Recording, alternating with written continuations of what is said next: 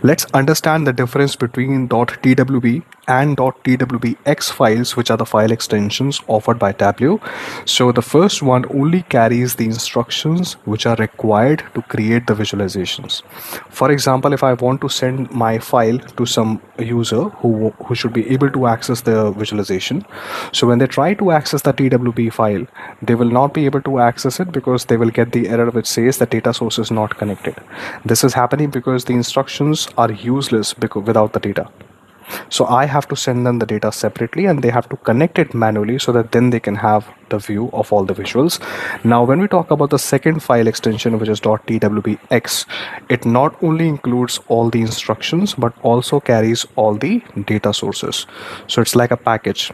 Now, when I send the .twbx file to the user, they can directly access the visualizations without having to connect a data source separately. Hope you liked it. Follow for more.